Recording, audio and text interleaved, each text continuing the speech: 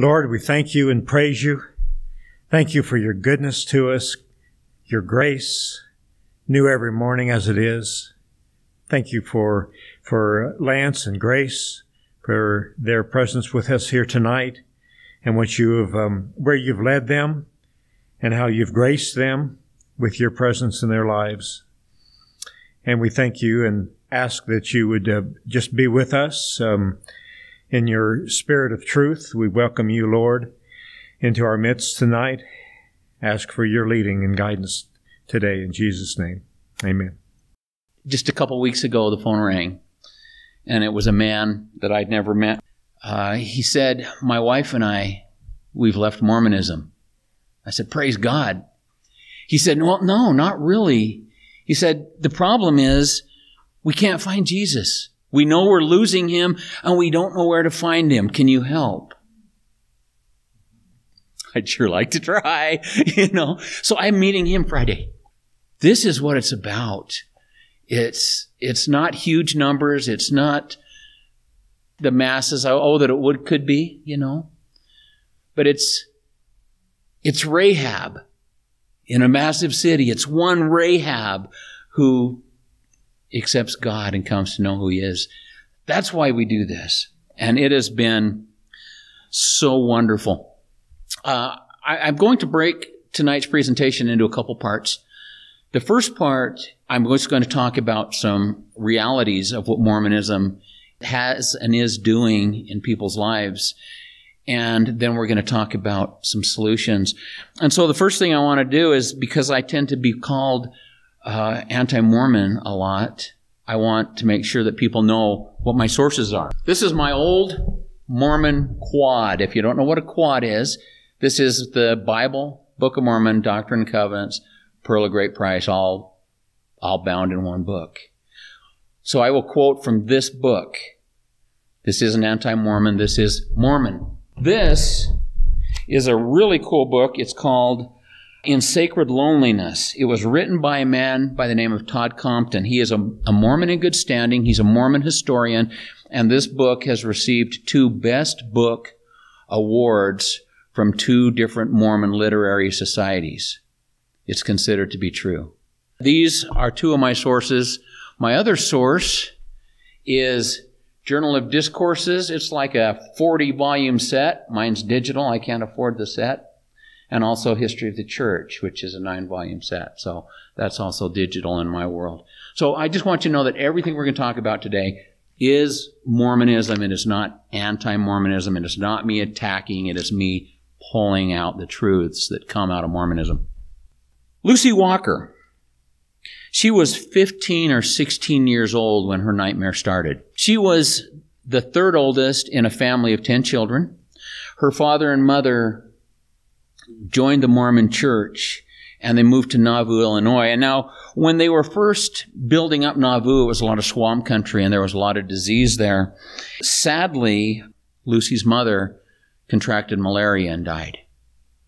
And while the family was still suffering and mourning the loss of a wife and mother, Joseph Smith went to her father and said, "If you remain here, Brother Walker, you will soon follow your wife." That's a quote from Lucy. And so he sent this father of these grieving children, sent him away to the East Coast on a mission, and then separated the children.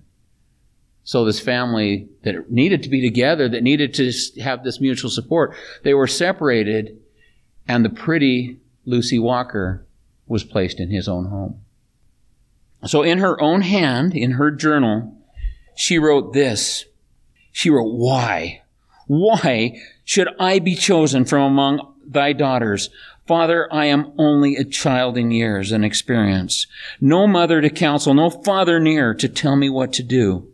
In this trying hour, oh, let this bitter cup pass."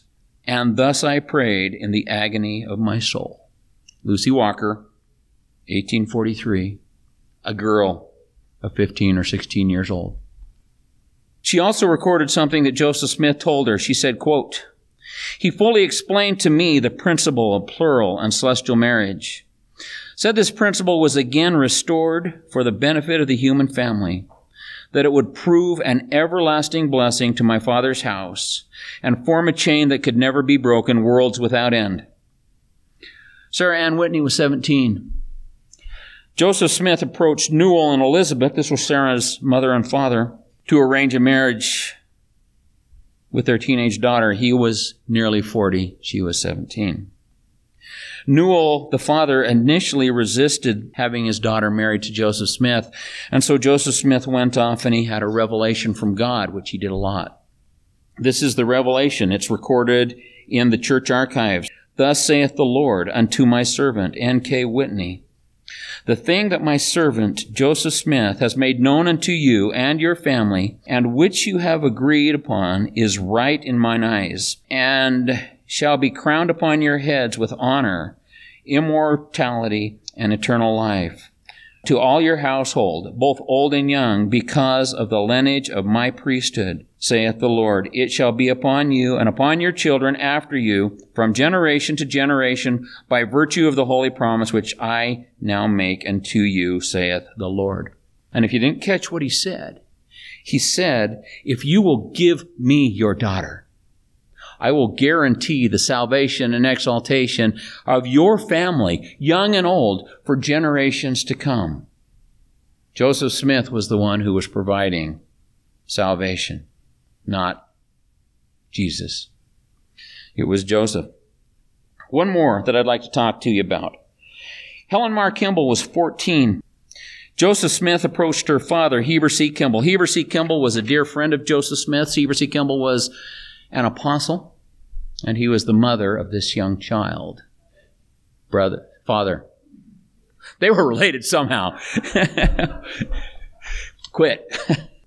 Joseph approached Heber, and they made a plan. They came up with an agreement. Helen didn't really have anything to say about it. She wrote in her journal, after which, speaking of what Joseph Smith had said to her, after which he said to me, if you will take this step, it will ensure your eternal salvation and exaltation and that of your father's household and all of your kindred. This promise was so great that I willingly gave myself to purchase so glorious a reward. Young girl said this. In each of these cases, Joseph Smith placed the responsibility for the salvation of their entire families, generations of their families, all of their kindred. The burden of their salvation was placed on the shoulders of these young girls. It was not their burden to carry. They couldn't. They couldn't possibly do that. Not only that, but he told them that if they failed to obey him, that they will be responsible for the destruction of their entire families. And so these girls, not knowing where to turn, especially Lucy Walker, her mother dead, her father sent away, didn't know what to do, and so they became plural wives of Joseph Smith. Jesus alone, as we know, carried that burden to the cross. He alone had the unlimited power to make salvation possible. He alone balanced the scales for us between mercy and justice.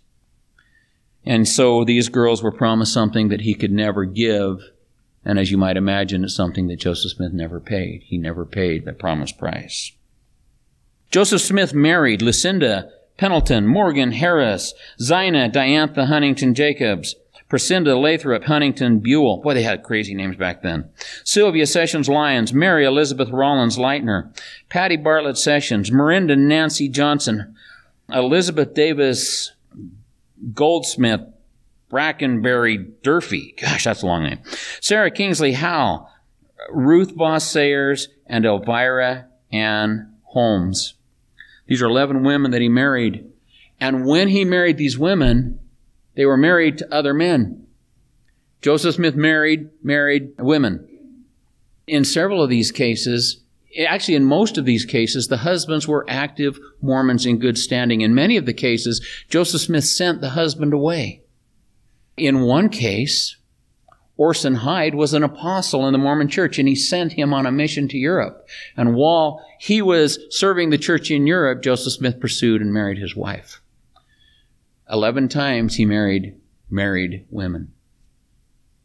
God has spoken pretty clearly about how he feels. We're going to go into the Bible now. If you brought your Bibles, awesome. We're going to start in Exodus. I'm going to move. We got a long ways to go, so I hope you're quick with your Bibles because I'm going to pour through these. In Exodus 20:14, God tells us how he feels about adultery. You shall not commit adultery. We know how he feels about coveting other men's wives. He said it in Exodus 20:17 and also in Deuteronomy 5:21. You shall not covet your neighbor's wife. He was clear about this. It's interesting because Joseph Smith married two sister pairs, Emily Daw Partridge and Eliza Maria Partridge, as well as Sarah Lawrence and also Maria Lawrence. He also married a mother-daughter pair, Sylvia Sessions Lyons and Patty Bartlett Sessions. Now, he claimed that his polygamy was a restoration of what had been in the Old Testament times. But here's the crazy thing. If he had restored what had been, we can turn to Leviticus 18:17 and 18, and we read, You shall not uncover the nakedness of a woman and her daughter. We also read, You shall not take a woman as a rival wife to her sister. So if it was a restoration, then those laws that applied in the Old Testament would have applied to Joseph Smith. But he held himself above those. And so why have I told you all of this? It's not because I want to talk about what Joseph Smith did. I want to talk about the condition of the people, that they didn't recognize the wolf in sheep's clothing, that they didn't recognize the false prophet, that they didn't recognize the lies when they came, and so they were deceived and they became involved in horribly sinful behavior. How do people get that way? That's what we're going to talk about. 1 John chapter 2, verse 19. John says to us, They went out of us, but they were not of us. For if they had been of us, they would have continued with us. But they went out, that it might become plain that they are not of us. You see, almost all of the converts to Mormonism in the early church were Christian. They were Christian, and so they went from Christianity to Mormonism because they were never really Christian. They might have shown up at church. They might have had a Bible in their home, but they didn't have a relationship with God. They didn't know who he was. They didn't know about what Christ did for us. They didn't know the scriptures we have in Deuteronomy 13, Deuteronomy 18, that tell us how we can identify false prophets. And they also tell us how to deal with those false prophets. So they were ignorant. They were biblically illiterate. And that's why they fell for this. If we turn to Matthew 19, 3 through 9, we see a passage that as we read it the first time, we might think it has nothing to do with this, but I think it has everything to do with this. And so let's go ahead and read that. It says, The Pharisees came up to him and tested him, asking, Is it lawful to divorce one's wife for any cause? He answered, Have you not read that he who created them from the beginning made them male and female, and said, Therefore a man shall leave his father and his mother and hold fast to his wife, and the two shall become one flesh. So they are no longer two, but one flesh. What therefore God has joined together, let no man separate. They said to him, Why then did Moses command one to give a certificate of divorce, to send her away? He said to them, Because of your hardness of heart. Because the Israelites had hardened their hearts against God's pattern, which was one man and one woman. Because they had rejected what God had given them, because their hearts were hardened, because they were in rebellion, Moses gave an alternate law. So he says, Because you hardened your heart, Moses answered, You divorce your wives, but from the beginning it was not so. And I say to you, whoever divorces his wife except for sexual immorality and marries another commits adultery. This passage, on the surface, appears to be about divorce and doesn't seem to apply to polygamy. But still, we see a couple of important parts there. We see God's pattern, don't we? We see God's pattern for marriage. It's given first in Genesis. It's affirmed in Matthew.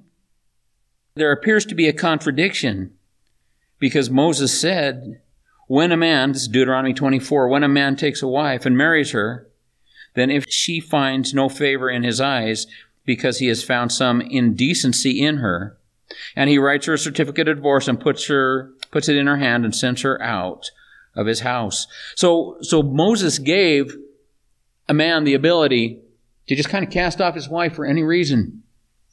You know, if that was possible, oh boy, a lot of marriages would be in trouble. Well, it is possible today, isn't it? And a lot of marriages are in trouble. But if we live by that law, if there's one thing that our wife does that we don't like, we can cast them off. You know, it took me about 5 years to teach my wife how to fry an egg that I would like to eat. And that could be reason enough in some marriages.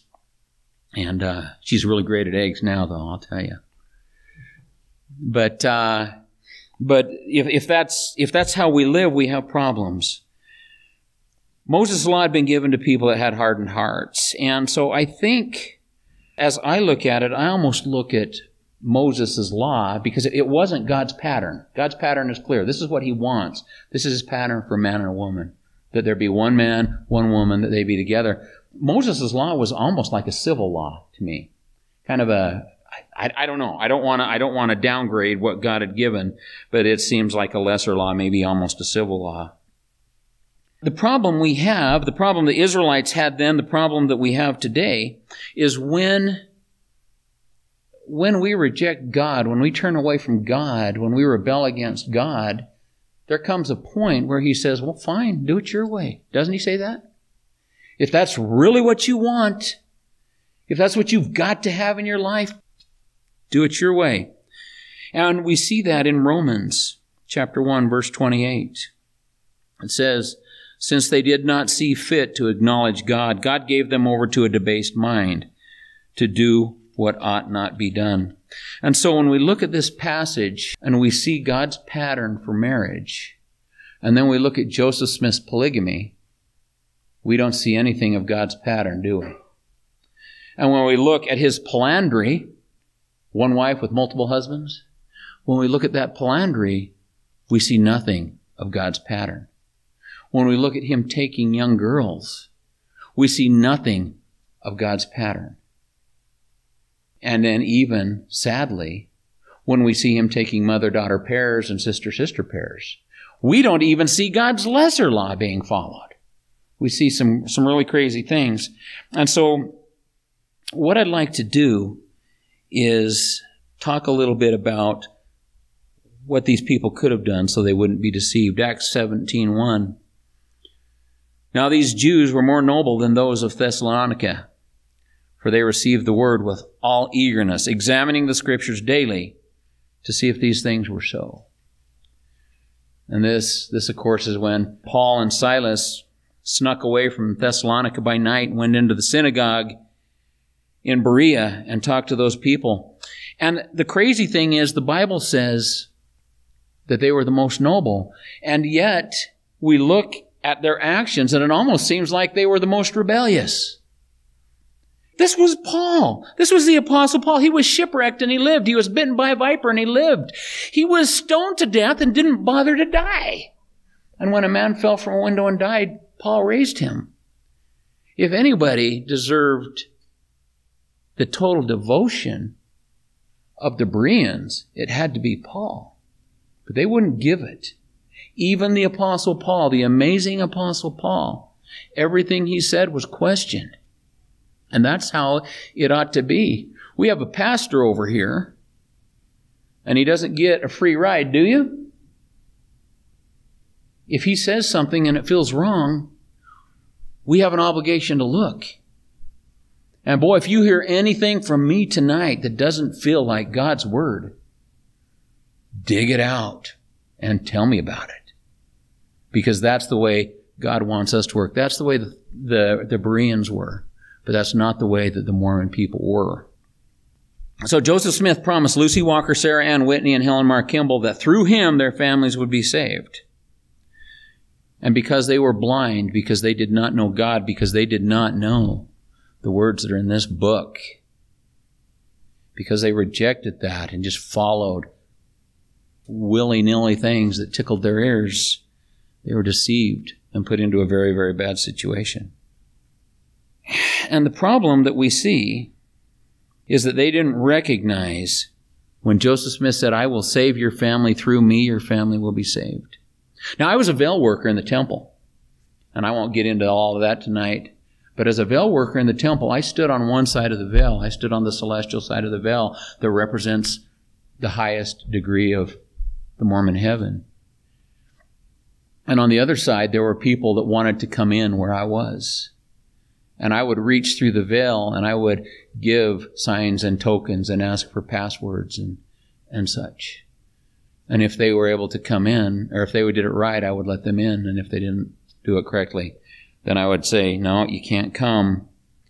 You see, Mormon doctrine says that no one gets into the celestial kingdom, that highest level of Mormon heaven, without a signed certificate from Joseph Smith.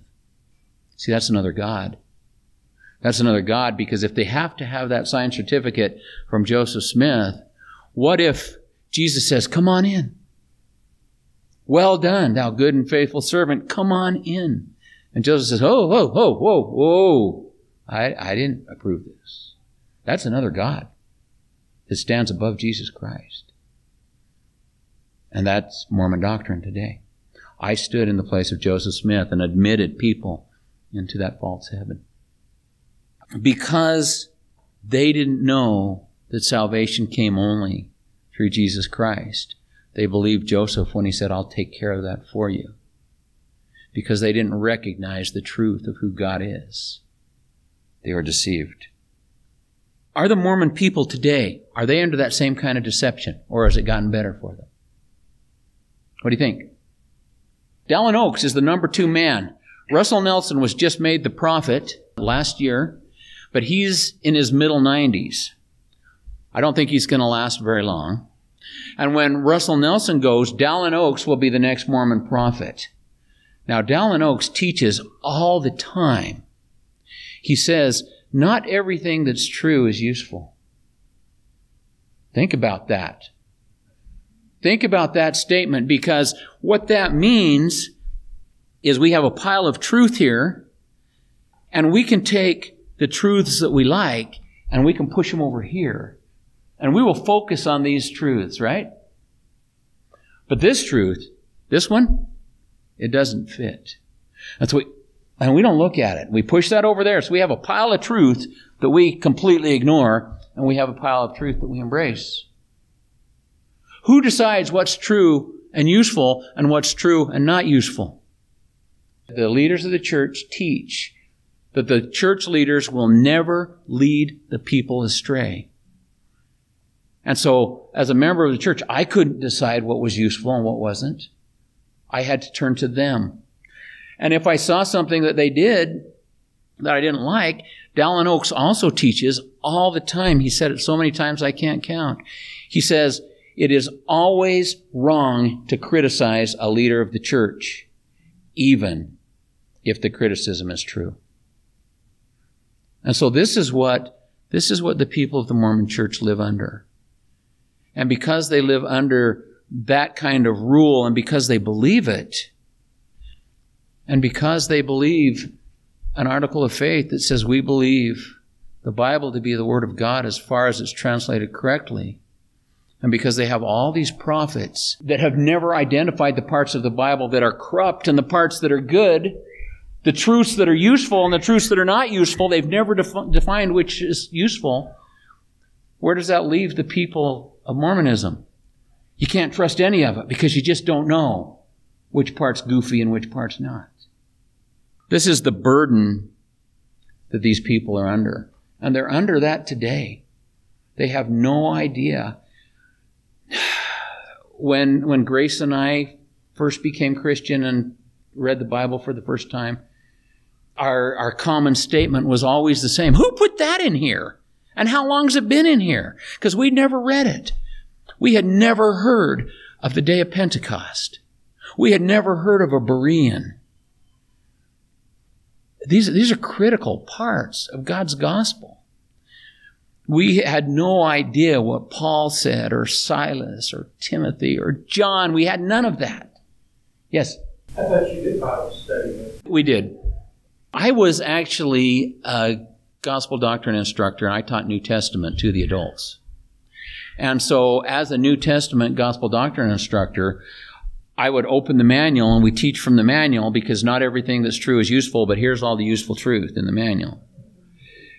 We would go through, and we would read lots of what the prophets and apostles have said. We would read lots of things from the Book of Mormon and the Doctrine and Covenants, and we would read a few proof texts from the Bible.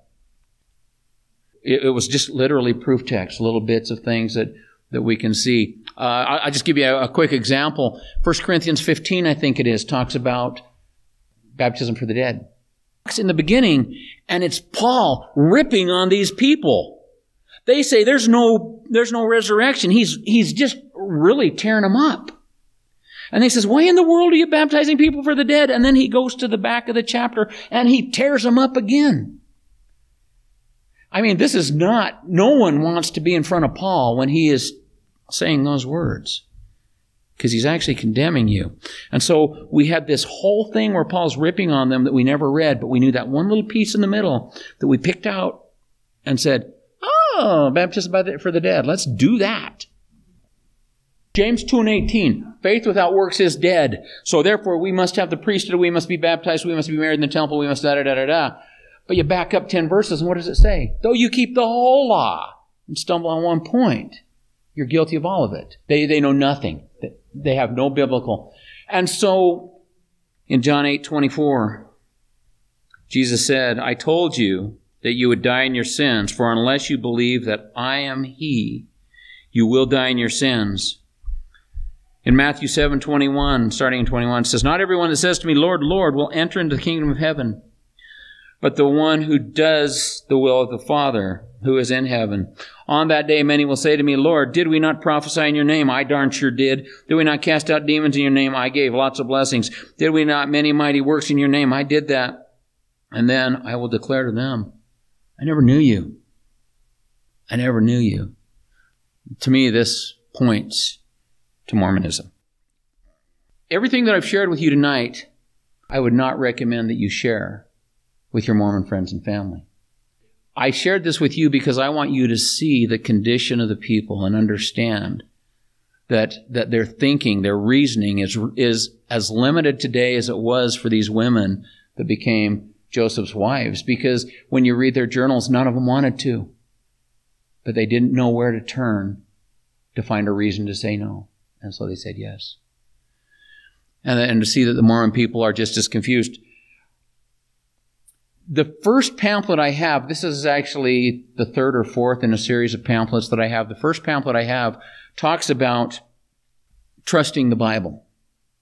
And I would really like, if you're going to share something with your Mormon friends, I would recommend that you start with that one. You can go to our website, which is on that pamphlet, and you can click on tracks and then download the PDF and print as many of those as you want. Until you can help your Mormon friends believe that maybe they can believe this book, it's going to be really difficult to make any progress anywhere else. So this pamphlet that we have probably isn't the first thing you want to share, but it's something that we can share down the road. And I'd like to just go through it, because basically what we like to do with our pamphlets is we like to create pamphlets that we can give to our Mormon friends and ask them, don't try to explain it to them, don't try to have a discussion. Tell them, hey, I've been given this, and it doesn't seem to me that it can be true, is it?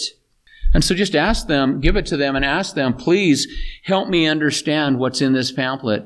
And some of them will read those, and when they do, they're going to come across some problems that are difficult for them. On the cover, I start with a couple of scriptures. Hear, O Israel, the Lord our God is one Lord. How many gods are there?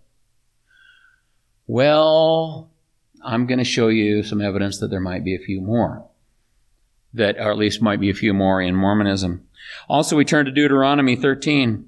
It says, if there arise among you a prophet or dreamer of dreams, and giveth thee a sign or a wonder, and that sign or wonder come to pass, Wherefore he spoke unto thee, saying, Let us go after other gods, which thou hast not known, and let us serve them. Thou shalt not hearken unto the words of that prophet, or that dreamer of dreams. For the Lord your God proveth you to know whether you love the Lord your God with all your heart, mind, and with all your soul. And that prophet or that dreamer of dreams shall be put to death. Well, there's two parts to this. First part talks about how do you identify a prophet. And the other part is a test for us. If you don't put the words you heard from me tonight to the test, it says right here that you really don't love the Lord your God. Don't believe me. I am not asking anyone to believe me. Believe God. God only. This talks a little bit about why it's important to not have false gods. Flip the page for me, if you will, to Other Gods of Mormonism. Joseph Smith taught in June of 1844 from those Mormon sources that I shared with you. Says, I want you to pay particular attention to what I am saying. Jesus said that the Father wrought precisely in the same way that his Father had done before him. As the Father had done before, he layeth down his life and took it up, the same as his Father had done before. The Mormon doctrine is that our God, the Father, was once a man who had another God, who had another God, and another God. And so we have father gods and grandfather gods and great-grandfather gods forever. And we have no understanding of where that ends. And so he's saying right here that our Father became a God and was a God the same way as his God before him. Let's go on. God was once a man. Joseph Smith, in a church stake conference, or a general conference, I guess it was, he said, we have imagined, supposed that God was God from eternity, or from all eternity. I will refute that idea and take away the veil so that you may see that he was once a man like us. Yea, that God himself, the Father of all, dwelt on an earth the same as Jesus Christ himself did. Is God an eternal God? My God is. In fact, it's interesting. If you turn to the title page of the Book of Mormon, it says that God is the eternal God. And yet right here, Joseph Smith says, we have imagined and supposed that God was God from all eternity. I refute that and take away the veil so that you may see. The third one down. How was Jesus conceived in Mary?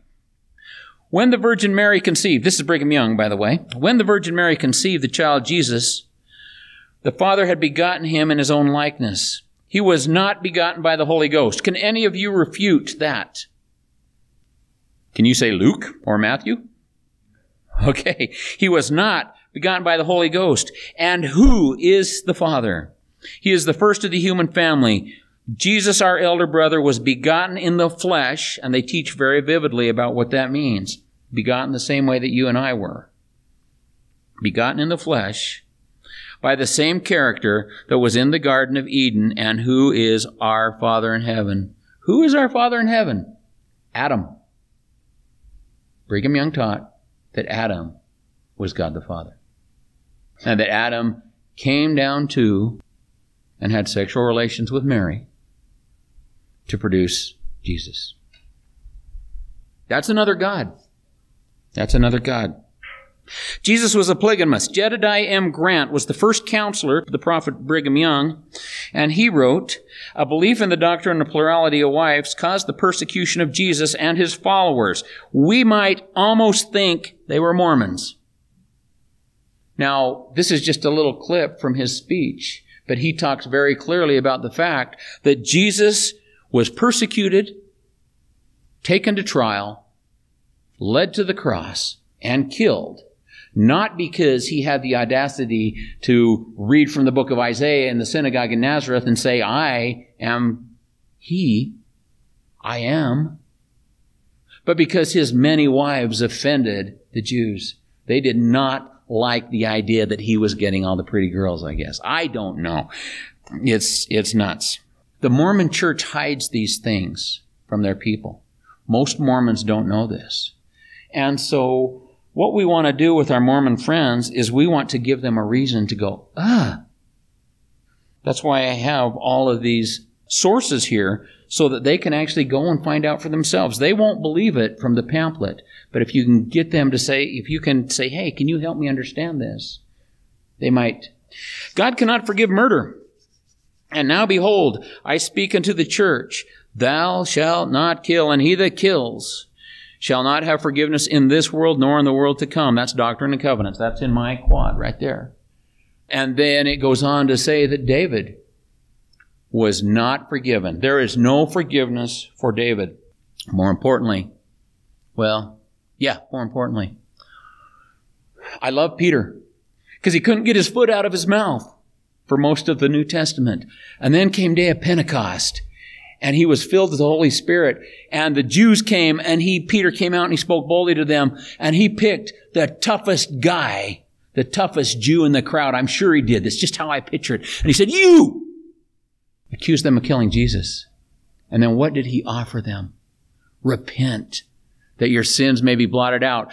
Peter is confirming to us that we can even kill God and find forgiveness. I wouldn't recommend that you try, but still there's a lot of people that kill him, not in the physical way, but in a spiritual way now, and they can be forgiven, just as those Jews could.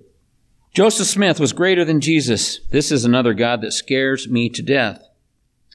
He wrote, I have more to boast of than ever any man had. I am the only man that had ever been able to keep the whole church together since the days of Adam. A large majority of the whole have stood by me. Neither Paul, nor John, nor Peter, nor Jesus ever did it. I boast that no man ever did such a work as I. The followers of Jesus ran away from him, but the Latter-day Saints have never run away from me yet. That is another God. He is saying that he has done what Christ alone can't do.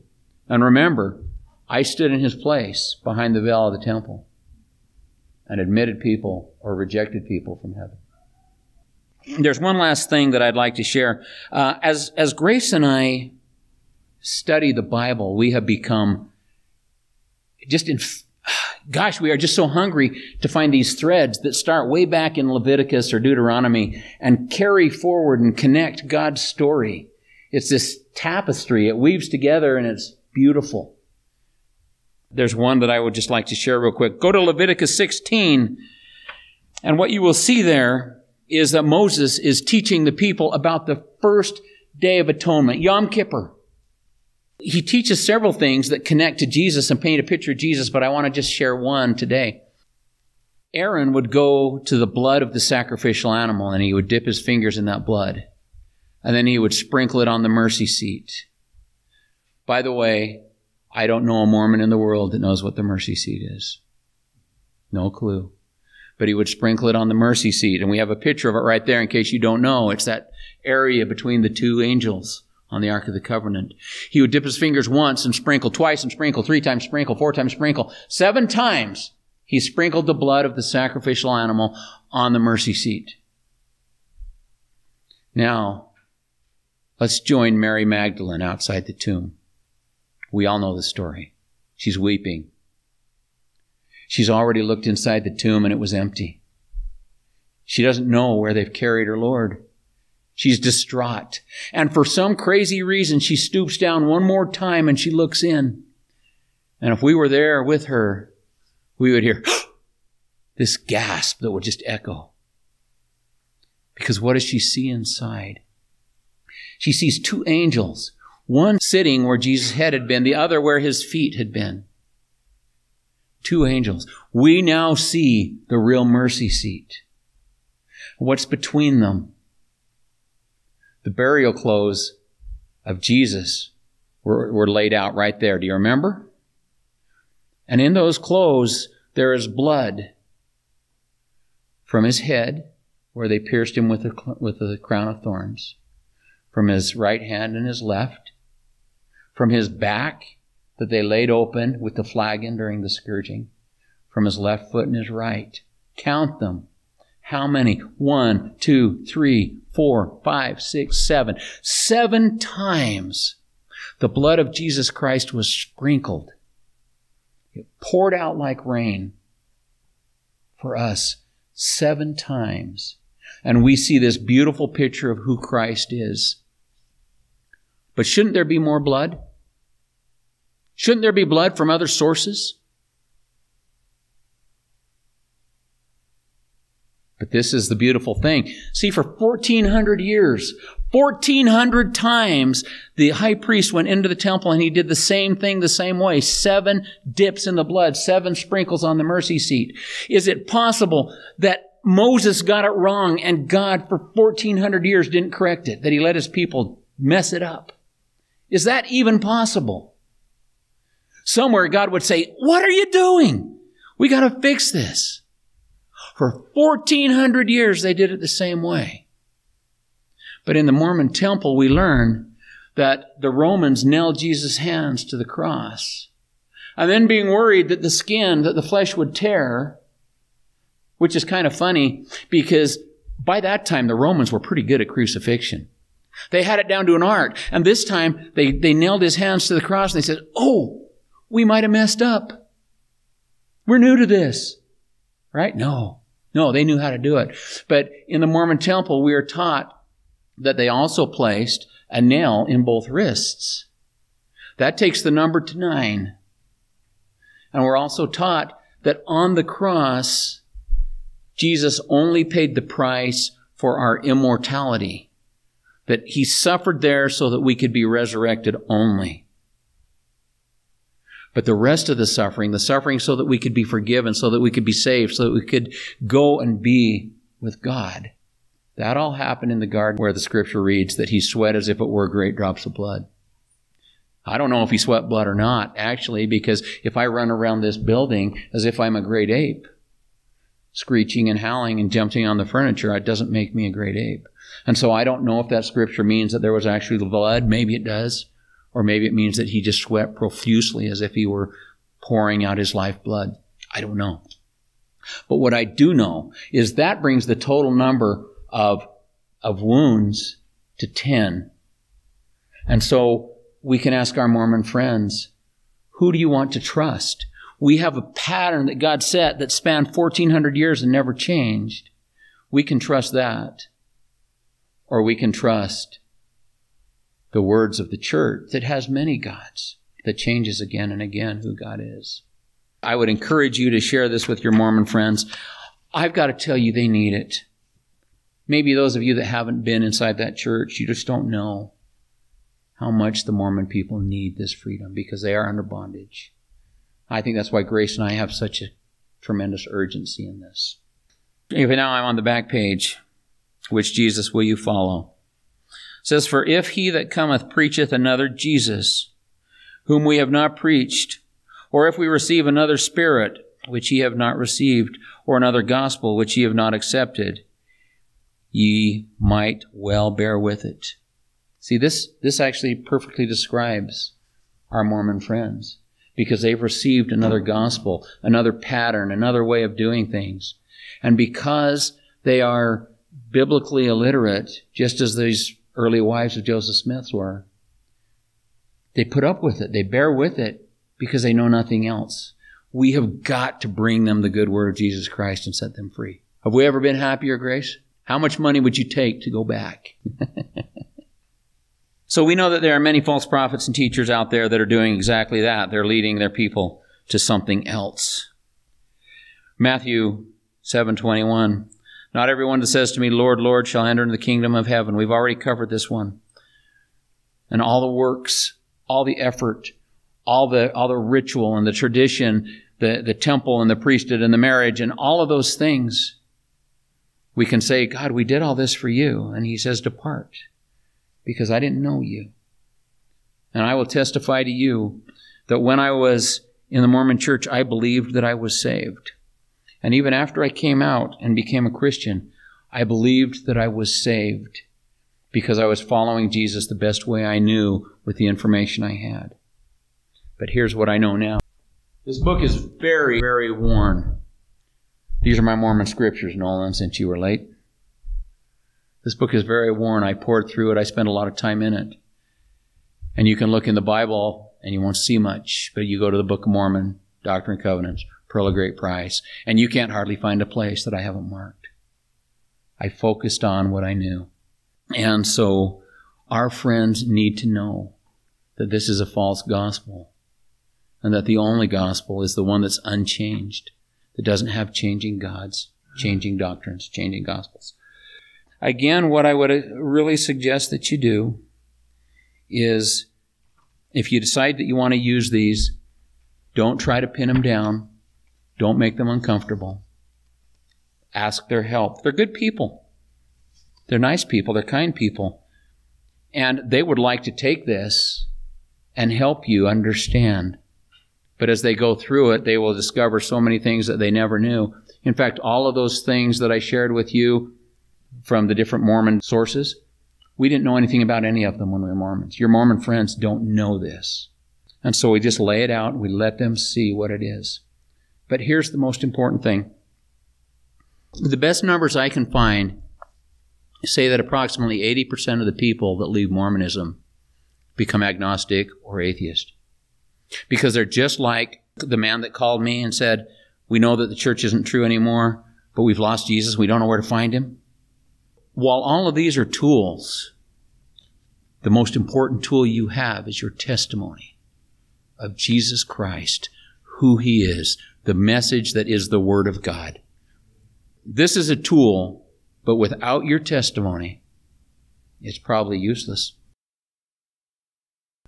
Dear God, we come before you so grateful, God, that we know who you are. Not that we can comprehend you, but we know who you are, and we know what you've done for us, and we know that we can approach you in confidence, knowing that you loved us enough to carry our sin to the cross and to pay that price for us.